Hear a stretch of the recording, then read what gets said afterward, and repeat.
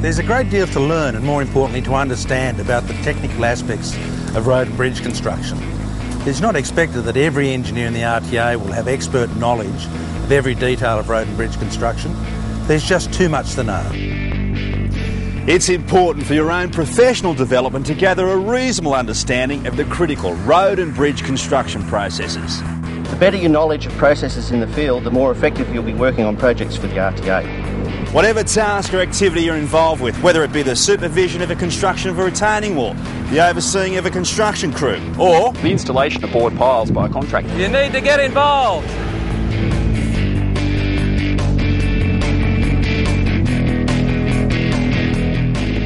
Getting involved means doing your homework before the activity and understanding the processes related to the work at hand and making sure that the processes are undertaken using good practices to ensure quality products at the end.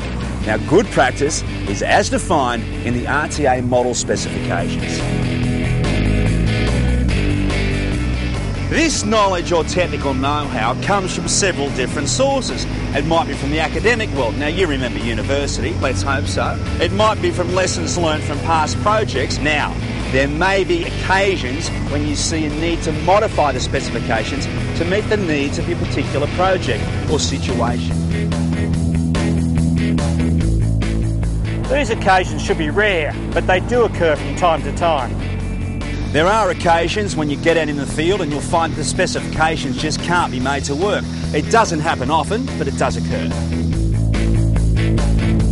The message is, don't take it upon yourself to modify or to relax the requirements of a specification without prior consultation with Engineering Technology Branch. This branch has access to all the in-house knowledge within the RTA for a particular problem. They can even go outside the RTA to find a solution.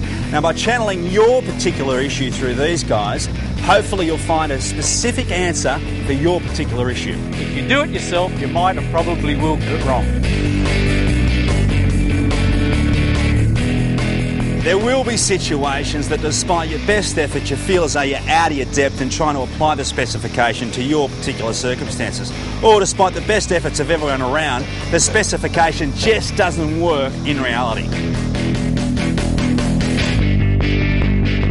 When this happens, and it happens reasonably often, there are a range of expert advisors within engineering technology, as well as one of your more experienced colleagues, surveillance officers or supervisors, that you can call on for advice and guidance.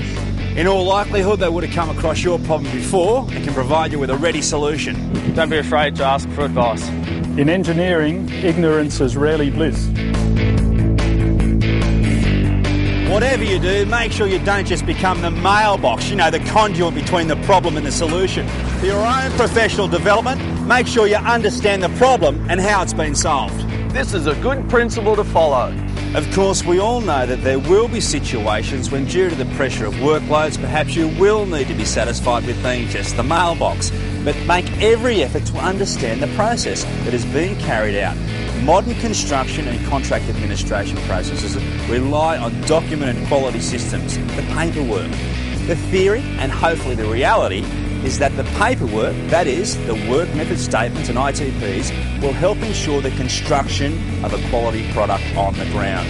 If you follow the documents properly, nothing that needs to be done will be missed. Everyone involved in the process of the construction will know what they need to do and hopefully understand why they need to do it.